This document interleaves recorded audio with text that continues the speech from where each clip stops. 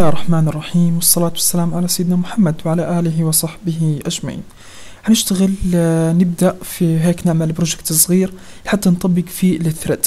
طبعا راح نشتغل فيه، راح نستخدم فيه الداتابيس ونستخدم فيه الملفات. راح نبدأ في هذا الجزء في إنشاء التابلز في داتابيس. نعمل النيو، نسميه مثلا thread system،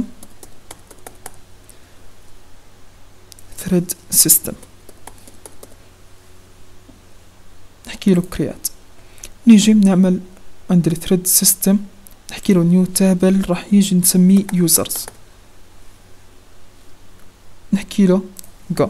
الآن راح ندخل عندنا مثلا ال ID، عندنا ال ID نخليه مثلا index primary key. اوكي، خليه auto increment. طبعا هذا ما بهمنا، احنا بهمنا نهاية الثريد، نطبق الثريد. هون نحكي له مثلا user name varchar، خليه مثلا 80. عندنا الباسورد varchar 80. بعدين نحكي له save thread system.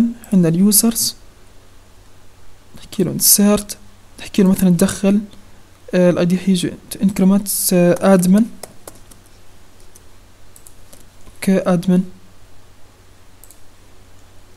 اوكي دخل admin. نعمل كمان insert، نحكي له admin 2